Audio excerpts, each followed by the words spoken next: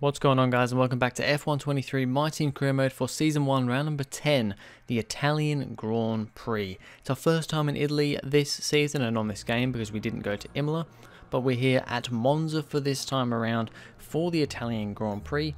Had a chassis upgrade fail, so we're going to redo that. That should come in a few rounds time. Maybe it might come on for Monza, I'm not 100% sure.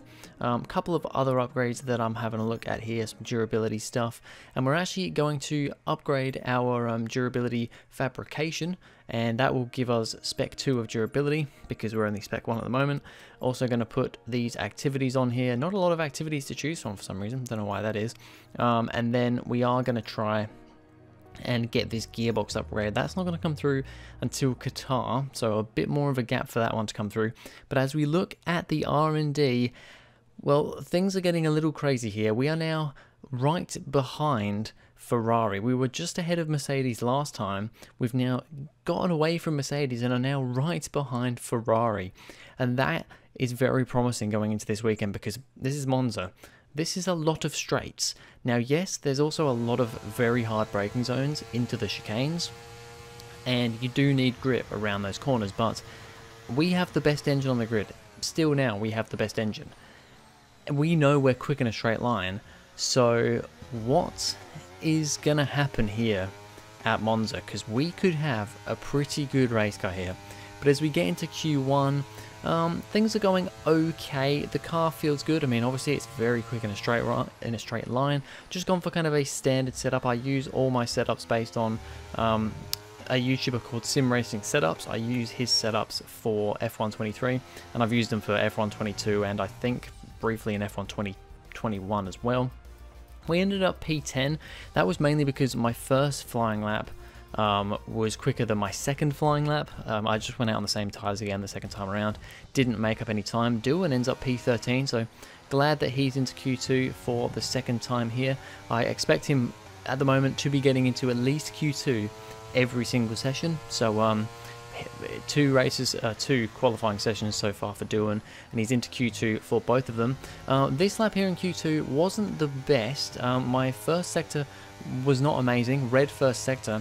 We did go purple in the second sector though, because that's where I made a lot of time up, and we're almost 3/10 up on my previous time. But yeah, the first sector definitely wasn't amazing, but definitely made it up in the second sector. And then this final sector was decent. It was a decent sector. Ended up just going green in the end. We ended up P4 though, so that's about where I expected to be. Lando Norris though, P3 in the McLaren. Very good from him. Both Alpines into Q3 once again. Doohan ends up P12. He just misses out on Q3. He's there with Piastri again. They seem to just be locked next to each other in qualifying like they were in Spa last time around. Alonso also the big one to not make it through to Q3, so that Aston Martin perhaps just not quite having the straight line speed. It is, I believe, one of the slower cars on the straights with the slower, one of the worst for R&D on the powertrain. So yeah, not great for Aston Martin. As Q3 comes around here and we're going for our quick lap, you can see the skies are looking a little bit dark now. No rain for qualifying, however, it is heavy rain forecast for the race. Should get lighter throughout the race, but it's going to be raining for the whole race. Now that's interesting. I've gone for a fully dry setup, even though we've got rain the whole race, and it's very low downforce because this is Monza, of course. Really the lowest downforce you will ever use all season. But I decided to not go for a wet setup because, one, I wasn't really sure what to do with a wet setup apart from, maybe putting the wings up a little bit more higher wings, or lower wings, whatever higher wings is what you'd say. Apart from doing that, we've gone really well in other sessions this season running dry setups in the wet. So I just figured, let's just give it a go. We ended up P8 in Q3, which was not as good as I was hoping. We're ahead of the two Alpines, but both Mercedes, both Ferraris, both Red Bulls, and Lando Norris P3 in Q3. What a result from Norris here. That is amazing for him and McLaren, but it's not great for us. P8, not as good as I was hoping, but let's see what we can do in the race. We're back in Italy once again for another round of the Formula One World Championship. And what a great race is in store for us today, here at the oldest circuit on the calendar, which hosted its first race all the way back in 1922. With the rain coming down here at the 3.6-mile Monza circuit, the low drag setups preferred by most teams could cause them some problems in today's Grand Prix. So watch out for cars struggling for grip around the Curva Michele Alboreto. That's the Parabolica to you and me, the last and most demanding of this track's 11 corners. Let's run you through the driver grid order for today's exciting race. Charles Leclerc lines up on pole position, and Max Verstappen lines up alongside.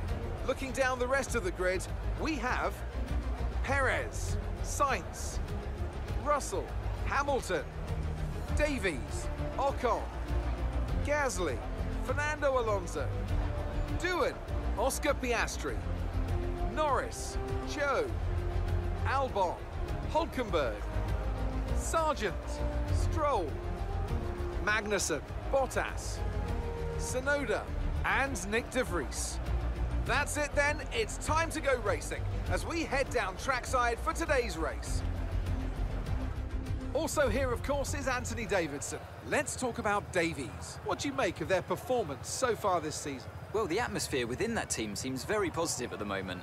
Everyone seems like they're in great spirits and having a lot of fun doing what they do, and that's definitely contributed to the performances we've seen. Alright, so unfortunate for Norris, he qualified P3 on the grid. He's got a grid penalty, he starts P13, but it's lights out and away we go for us. P7 for us in these very wet conditions, full wet tyres here as we have a look around the outside of Hamilton. Russell is squirming all over the place up ahead of us. We're going to go early on the brakes into turn 1 because I'm just a little bit cautious as cars are all funneling through this very tight chicane first corner, through the second corner as well. Hamilton might have just gotten us there with us having to be a little bit cautious through those first couple of corners as we continue on behind Hamilton.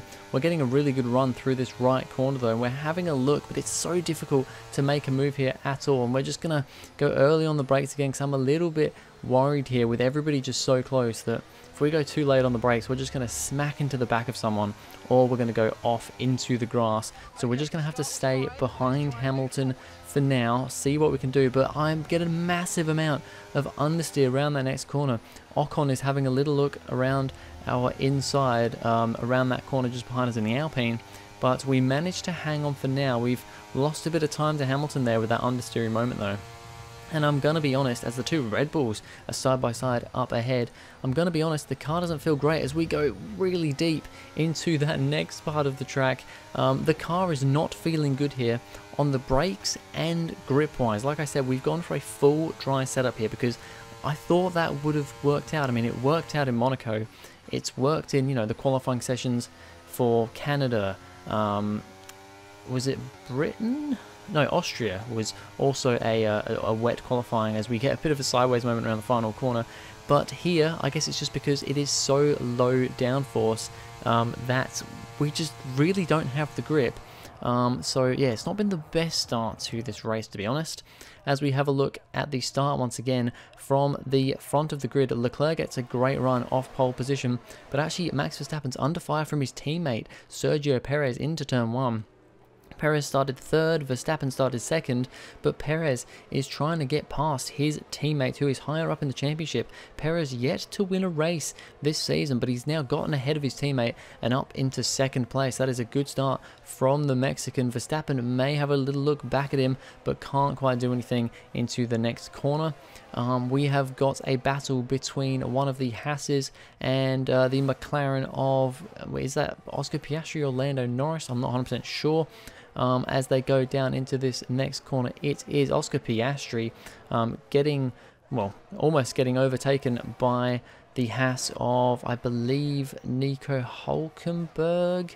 I can't remember which one uses the yellow T-cam out of the two Haas drivers. I'm not sure which one that is, but They go side by side, still down into turn 1 here. Piastri trying to defend. He's ahead of his teammate, even though his teammate qualified P3. The 10th place grid penalty put him behind his teammate, and he's battling with, I think that's one of the Alfa Romeos behind. Looks like Norris has gotten past that car, but the Haas driver here manages to get ahead of Oscar Piastri, as now Lando Norris is going to go for a move on his teammate. It's McLaren v McLaren down into the final corner. Norris on the inside, we know he's got pace here. It is different conditions in the wet, but we know that Lando Norris is very good in wet conditions, and he gets past his teammate, but Lando Norris, Oscar Piastri, sorry, with the slipstream, is actually going to have a look back around the outside of his teammate. This is a great battle, inter-team battle between the two McLaren drivers. The Haas just up ahead, which I believe it's Magnussen. I'm not really 100% sure. I can't quite tell between the two Haas drivers, because their helmets are very similar as well, and in the rain it's so difficult to see.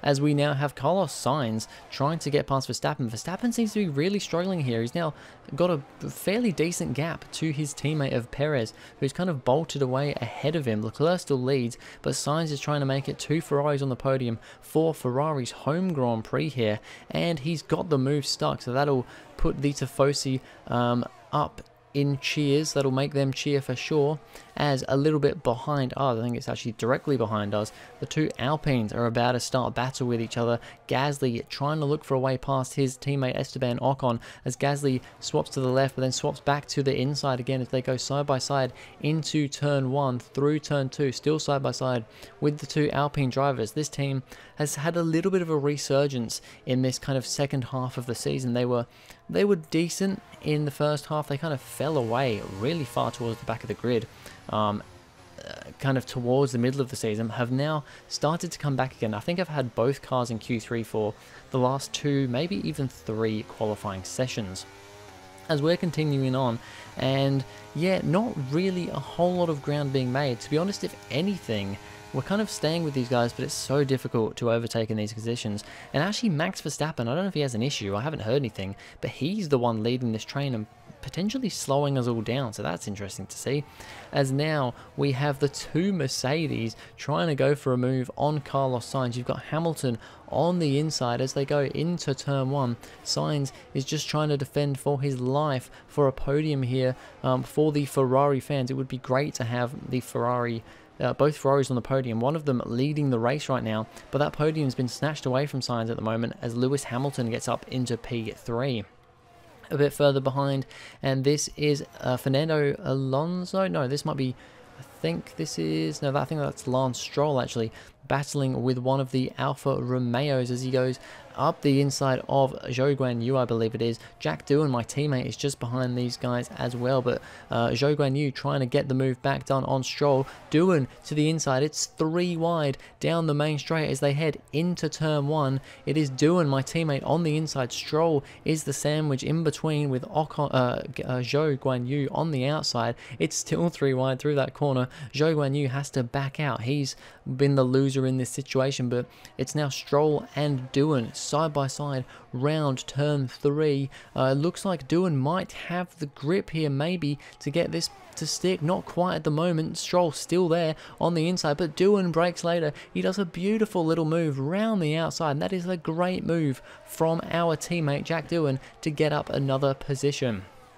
As now Sainz coming back at Hamilton once again. He really wants that place on the podium for the Ferrari fans as he goes up the inside as they head into turn 1. That'll give him the outside for turn 2, but Hamilton is going to put up a fight here, but in the end I don't think he can quite do anything. That is Sainz back up into P3 once again there. As not a whole lot happening for us, to be honest. We're just kind of stuck behind these guys. Don't really have the pace to close in a whole lot. We're just kind of here. The two Alpines are somewhat hanging on to the back of us. I think they're fighting each other, and that is maybe helping us out a little bit because they seem to have pretty decent pace here, the two Alpines. I think they're actually like 6th or 7th in the R&D now. They've gotten ahead of Haas, and I think they've gotten ahead of McLaren as well, actually. So the two Alpines looking pretty strong, but they are fighting each other, and that might be costing them here in this race, as now we have Ocon trying to go round the outside of Gasly because Gasly got back past his teammate, but now Ocon's trying to come back again round the outside of the final corner, and I think he's got it done. But with the slipstream, it's so powerful at this track. No DRS enabled at the moment in these wet conditions, but Gasly with the slipstream manages to pull back alongside his teammate, and they're going to go side by side into the chicane. Fernando Alonso just kind of waiting in the background there to pick up the pieces if these two guys have a coming together. It's not looking like a great race for Aston Martin so far. I think Alonso is sitting P10, not where he would want to be, but yeah, the Alpines continue to fight as the two Mercedes will now be fighting. I believe that Hamilton lost out to Sainz. Sainz has kind of charged on up the road, a little bit more pace in that Ferrari it seems at the moment, as I mean that is the case on R&D anyway. But now the two Mercedes are side by side. I think Russell trying to get past Hamilton. We are right behind these guys now, and we are quick through this corner here, but we just don't have anywhere to go. The way is blocked. The two Mercedes are absolutely blocking us up ahead here, and I do not want to smack into the back of them, so I've just got to brake early here. Russell goes round the outside into the chicane. That is very good. My engineer though is telling me that we have damage. What's going on there? We have a strategy change though, which is onto the intermediate tires. So the rain has lightened. We have dried the track out a little bit. I check vehicle condition.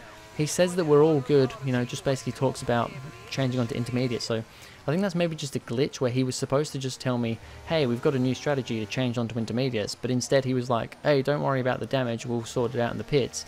We don't have any damage from what I can tell, so that is all good. As we come in for our pit stop onto intermediate tyres, I'm hoping for some better grip here because, like I said, our car is very much favoured towards the dry conditions. We're still not dry yet, a lot of spray and intermediate tyres, but I'm hoping that maybe we'll be a little bit better on these compared to the wet tyres as we head into turn 1. We cannot get the car stopped. We have to take to the runoff before we smack into the back of Hamilton. I try and do what we're supposed to do and go around these barriers here, but it's pretty much impossible in the game to actually go around those barriers. We just had to smash through. We then get some of the board stuck in our front left. We lose the position to Hamilton, and we, more crucially, lose the position to Ocon. But then literally around the next corner, Ocon has a mechanical failure and retires from the session. So we've at least made that position back up again. And to be fair, we were behind Hamilton anyway. But yeah, that was insane. I just came out of the pits. I pretty much slammed the brakes on straight away, but we just had no braking at all. And now the virtual safety car is out. What has happened here? A bunch of cars in the pits. My teammate, actually one of them, so he might... that might help him out. This virtual safety car may help his position from pitting at the right time. As we have a look at what happened here, we've got Lando Norris trying to go for a move on, I believe that's one of the Williams, as there is contact, and that is Logan Sargent. Lando Norris has front wing damage trying to get past the Williams. The VSC comes out, and these two are side by side. They're both coming into the pits, and they're actually going to come into the pits side by side. I've never seen this in the F1 game. In the end, I think Sargent just about creeps ahead, but yeah, they literally came into the pits side by side, so that was interesting. Only one lap of VSC though, not even, and we get underway once again. The two Mercedes still battling it out here. Hamilton trying to come back at his teammate. We are kind of defending from Alonso behind, as you can see, as Hamilton on the inside there of turn 2. Russell though trying to get the better run around the outside. That is generally where you will get the better grip, and that means Russell holds on to that position. We're now starting to pull away from Alonso, and you know what? I'm enjoying this car, and I'm enjoying this track a lot more with the intermediate tyres. Our car seems a lot better on these tyres than we were on the wet, and we are catching up to Hamilton. We are just behind him now. I feel more confident on the brakes. I feel more confident around the corners. It's still slippery, but I'm feeling a lot better than I was on the wet tyres. Alexander Albon is coming through turn 1, turn 2, and he spins around turn 2. He just avoids hitting the wall, but that is not good for him. I don't think he was quite running in the points anyway, but yeah, a spin for Albon. We haven't seen a spin from the AI for a little while. Just comes through turn 1, turn 2, puts the power on way too much, spins into the gravel, just avoids hitting the wall. We have a look at that from Magnussen's view, who was behind. We just see, yep, he just spins out on his own accord, and Magnussen just goes, thank you very much, I will take that position. But then the other Haas of Nico Hülkenberg currently running in P10, and he's got an engine failure. What is Haas's luck this season? They've still not scored a point. They were looking pretty good. He had a decent lead over the car behind him to score 1 point. Haas's first point in this race, but it's a mechanical DNF for Hülkenberg, and that is going to be once again no points for Haas. As now we are really up the back of Lewis Hamilton here. We're showing much better pace on these intermediate tyres now as we come out of the turn 1, turn 2 chicane. I still have a really good run through this long right hand corner. We're now right behind him, and we're going to go for a move to the outside going into the next chicane. We're just going to try and get on the brakes and just go round the outside and make that move stick. We are up a position. I think it's our first proper on track overtake of this race. We've really not been moving forward, as now my teammate is also going to show me how it's done, as he's going for a move on Oscar Piastri, and this is for P10. Hülkenberg had that P10 position. Mechanical failure put Piastri into P10. Now Doohan, who made a few positions up thanks to the VSC, is now gotten past Piastri and is up into that final points paying position, so maybe Doohan can score his first points of this career mode of his F1 career in his second race in Formula 1, just like Iwasa did actually. He scored his first point and only point in Australia round 2. This is of course round 2 for Doohan, so let's see what he can do. We are actually pulling away from Hamilton here. He's really struggling in these conditions. We're not really catching up to Russell though, and I think the position we're in is about as much as we can expect. But around the final corner, the winner of this race, the Tifosi, will go crazy as Charles Leclerc wins the Italian Grand Prix for the Ferrari fans at their home Grand Prix. It's a great win for him, which just puts him really, really close, we'll see it in a moment, to George Russell in the Drivers' Championship standings. As we crossed the line, Hamilton actually had a very good final lap and caught right up to the back of us, but in the end it's P6 for us. It's a decent result in the end, but honestly it's not as much as I was hoping. I was hoping we were going to be really good at this track. We weren't quite as good as I was expecting, especially in the wet conditions, but it's still P6. They made great use of the clear air today and didn't allow anyone to exploit the slipstream behind them. What a great win here at Monza. Anthony Davidson, how do you think they were able to set themselves apart today? Well, they clearly have a car that comes alive in the kind of conditions we were dealing with today. It's a very balanced package in the wet, and what that means is that the drivers have confidence to attack, and having that confidence gets you on the power earlier, it lets you brake later, and can put you a long way up the road. Here come our winners now, a thrilling race and a tremendous effort by Ferrari. Their history is well known, so it's no surprise to fans the world over to see them come out on top once again. So it's Charles Leclerc winning the Italian Grand Prix for what I believe is the second time. He won here back in 2019, and he wins it again in 2023 F1 Season 1. And it's a Red Bull 2-3 though. Perez comes home for P2, so it's a good result for Perez after not quite having the pace in the last few races. Of course, we beat him in Spa last time around, did not have a good race then. Max Verstappen comes home for P3, so he at least finishes ahead of Russell, his main championship rival and the current championship leader. He finishes in P5, where P6 with then Hamilton, Gasly, Alonso and Jack Doohan does bring home that P10 for his first point in Formula 1. It is a DNF for Hülkenberg and for Ocon. Very unfortunate for especially Hülkenberg there. Although if that didn't happen, Doohan would probably not have scored his point in the championship, and now Leclerc is only 5 points behind Russell in the Drivers' Championship, and then Verstappen a little bit further back from that. Then Perez is in 4th, and then I think Hamilton and Sainz may switch around as well. We're still there in 7th. Doohan moves to the last of the point scorers, so he is now up in P18, is that I believe. So good job from Doohan there to boost his way up the championship. And then in the constructors, it is still Mercedes out in front, Ferrari 2nd, Red Bull 3rd. We are there in 4th, just ahead of Aston Martin, McLaren, Alpine, Williams, Alfa Romeo, AlphaTauri and Haas. Still the only team not to score any points, but I am sure that their day will come. Anyway, thank you guys for watching. If you enjoyed, please go ahead, like and subscribe, and I'll see you guys in the next video.